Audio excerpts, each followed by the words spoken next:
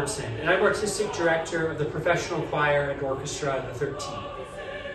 This week, I and the singers of the 13 are hard at work rehearsing Joby Talbot's Path of Miracles. Path of Miracles is a 2005 work that is a musical setting of the ancient pilgrimage in northwest Spain, the Camino de Santiago. And it's hard for me to overstate just how beautiful this piece is.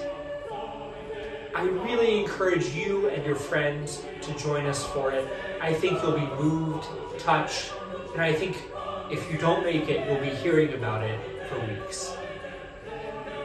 Tickets to this weekend's concerts are available at www.the13choir.org. I hope to see you there.